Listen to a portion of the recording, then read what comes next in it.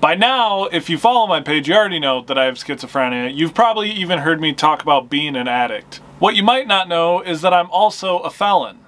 You probably saw my mugshot in the thumbnail. Now that I'm growing on YouTube, I thought it would be a good time to talk about my criminal record. Because I've talked about it on TikTok, but because of the way the algorithm works, unless I'm making videos about schizophrenia, they're not getting viewed. So today I'm going to tell you guys how my schizophrenia and addiction led to me becoming a felon and having to spend time in jail.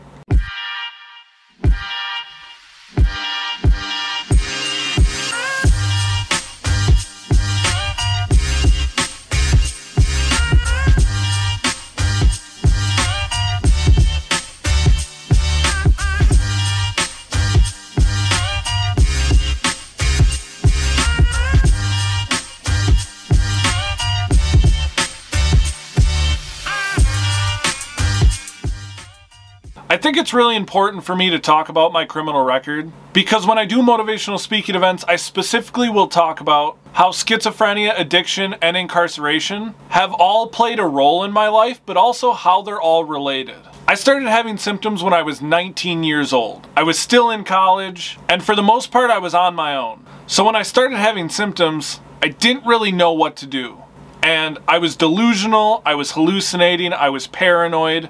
And for some reason I turned to drugs. I thought that self-medicating would be the only way that I could get the voices to stop. Obviously, looking back, I know that's not the case, and I know it was a bad decision. But at the time, I felt like it was all I had.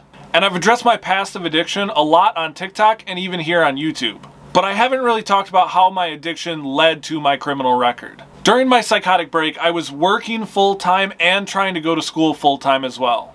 This started a downward spiral of me not sleeping and using drugs to stay awake. I tried to drive from where I was working to my mom's house. It's about an hour drive. And on my way home, I started falling asleep. I started dozing off, my eyes were closing, and I would wake myself back up. And this had happened a few times, and the next thing I knew, I was in the ditch and I had hit another vehicle. Now, although I was actively using drugs during this time period, in this specific instance, I wasn't actively under the influence of any drugs.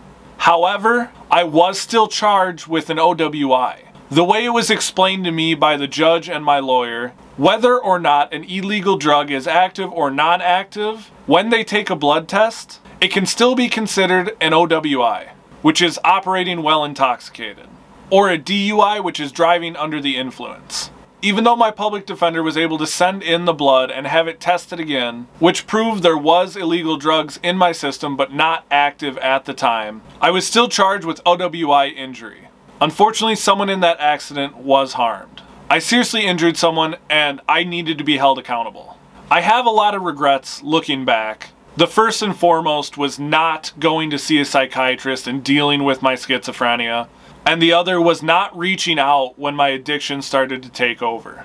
I did have to serve time in jail, and during my time in jail is actually when I identified that there was something wrong with me and I needed help. Because when I was in jail, I chose to get sober, and some people are going to be shocked to hear this. I would say it might be easier to get drugs inside of a jail or prison than on the outside.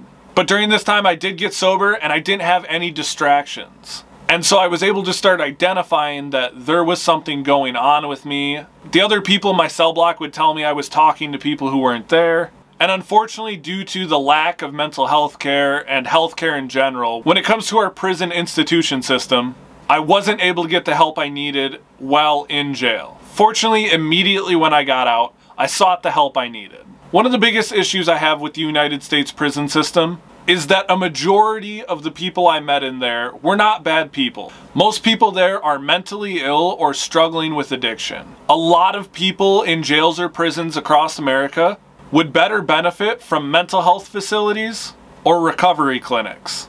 And I'm not saying that because I think I need to go to either of those facilities. Once I got out, I decided to go back to school, and that's when I started my nonprofit. For those of you who don't know, I founded a nonprofit called One Opportunity Hiring. It's a nonprofit that helps people with criminal records in my local area get back to work. Now, I did launch this nonprofit in the middle of COVID, so unfortunately, and I had to give up the office space for the nonprofit, but we still do operate online helping people in my local area get back to work. The main reason I made this video is because my life isn't a secret. A lot of people on the internet get exposed for things they've done in the past. My past is what built my social media following. Whether it was my mental illness, whether it was my felony, whether it was my addiction, those aspects of my life molded me into who I am and gave me the opportunity to speak to others, to motivate others, and just share my story with the general public. I don't want pity for my situation. Sometimes when I share my story on TikTok or YouTube, I think that's what people are assuming I'm trying to do. It's not. Yes, there were circumstances that led to my accident. But when it comes down to it, I was actively using drugs. And I should not have been driving in the mental state I was in. A lot of people who have accidents and DUIs and OWIs never get in an accident, never hurt anyone. And unfortunately, I did. And despite what was going on with me at that time, my actions led to someone getting hurt. Do I think addiction and schizophrenia played a role? Absolutely. But that's why I do motivational speaking now, so that people can better identify those symptoms in themselves and seek medical attention. Or if they're struggling with addiction, being able to reach out and let someone know. There was a long period of my life where if I would have got the help I needed, none of this would have happened. But it did, and it's something I have to deal with now. And I just want to remind everyone out there watching this, whether you are mentally ill, whether you are a felon, whether you are struggling with addiction, there is a way out. And you could have told me at any point during my life that that was the case, and I would not have believed you. Please remember to reach out if there's someone you can reach out to. If you are struggling with mental health or addiction issues, don't let it get so far that you also have to deal with the criminal justice system. Get the help you need before it becomes an issue. I appreciate you guys so much for watching this video. If you have any questions, please leave them down below. I appreciate all of you who did sit through this entire video. Thank you guys so much. Everyone have a wonderful rest of your week.